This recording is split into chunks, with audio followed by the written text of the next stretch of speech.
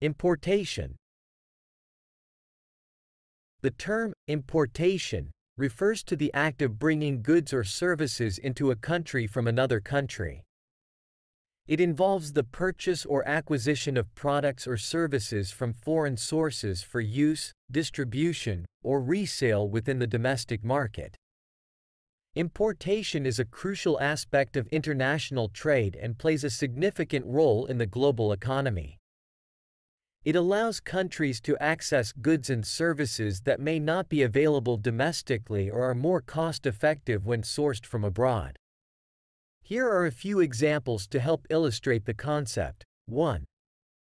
Consumer goods. Many countries import consumer goods like electronics, clothing, and household appliances.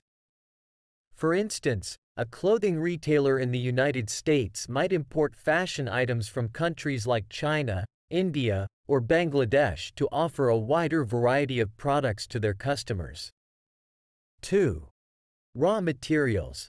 Importation also involves bringing in raw materials for manufacturing purposes.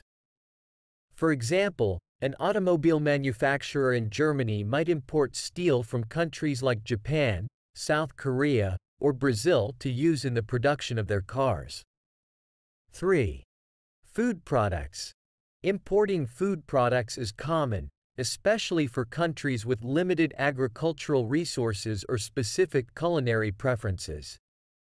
For instance, a restaurant in the United Kingdom might import spices, fruits, or vegetables from countries like India, Thailand, or Spain to enhance the authenticity of their dishes.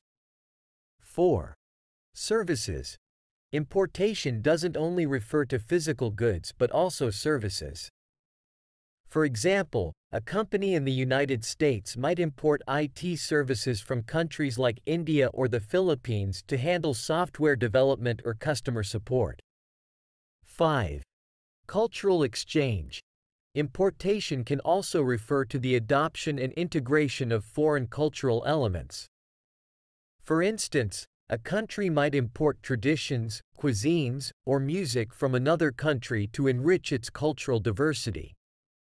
It's important to note that importation is subject to various regulations and restrictions imposed by governments to protect domestic industries, ensure safety standards, and control the flow of goods and services across borders.